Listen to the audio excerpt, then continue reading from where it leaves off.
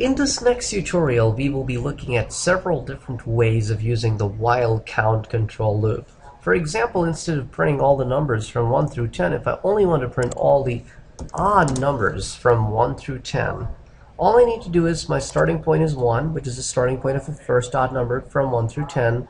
All I need to do is change my increment from 1 to 2. And when I execute this, here I have all the odd numbers 1 through 9.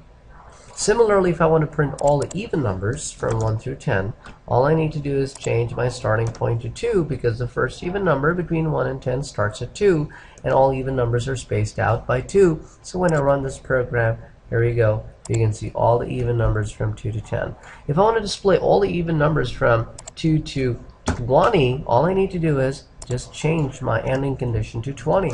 And you can see how easily the same loop now runs for all the numbers that are even from 2 through 20.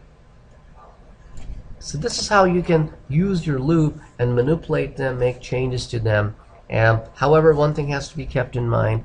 You could only increment by 1 using CTR++ and ++CTR. There is no concept CTR+++ or +++CTR to increment by 2. So you could only use CTR equals to CTR plus 2 or CTR plus equals to 2. Those are the only two approaches that you could take in this program. So none of these approaches will take in effect.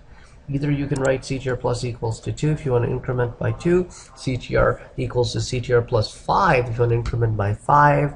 Similarly, you can write CTR plus equals to 5. Hope you would have enjoyed this tutorial.